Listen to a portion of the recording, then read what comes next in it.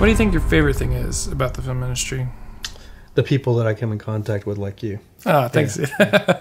It's true, the people yeah. that I meet, yeah, because you really do become family, you know, because you're spending so much time.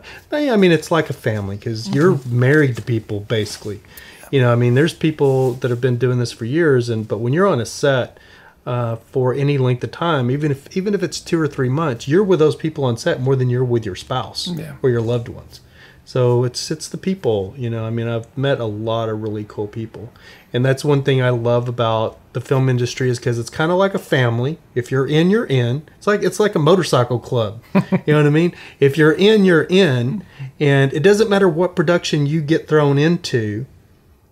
You'll walk on and you'll usually see at least 1 or 2 people that you know from another production. Yeah. So you always usually have a friend. Oh man, Bird, like Baird's one of the guys I always see.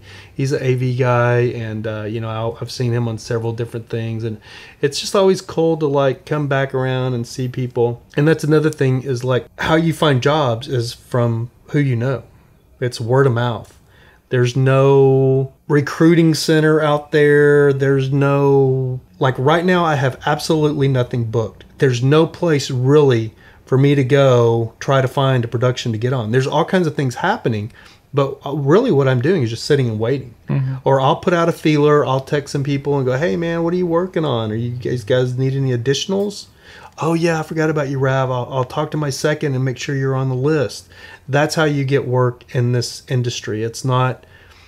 It's completely unorthodox when it comes to any kind of other profession in the world. You know, everybody else has like some kind of go-to system that they can go to where they can pretty much know they're going to get work. And being a freelance production assistant or anything, I think anything. If you're a camera operator or anything, if you're unemployed, you're just hoping that a production calls you or somebody thinks of you, or, you know, you always got to keep your name fresh in people's minds too. You got to touch base with people and let them know that you're available. Yeah, absolutely. That's a big key to keeping the momentum, keeping the ball moving for you and work-wise. So, hey, Rav, thanks for being on the show, dude. That was a lot of fun. Thanks for inviting me, man. Rav also has a really awesome YouTube channel. He'll plug it right here and tell you a little about it. Yeah, it's called Vagabond Days. I actually live in my vintage 1982 Dodge camper van. And you can check it out at Vagabond Days, and that's with 1 D. It's Vagadaze. It's a fun channel. I've been following it for a while. He's gone to Texas and done a couple other trips. So it's a fun show about RV life, if you ever thought about living in campers or vans or anything like that. So yeah, it's pretty cool. Hey guys, thanks for watching Hacking Hollywood. If you have any more questions, as always, please leave a comment below, and we would love to address those things, learning about the Hollywood industry and applying that knowledge to smaller productions. Thanks for watching, and we'll see you on the next one.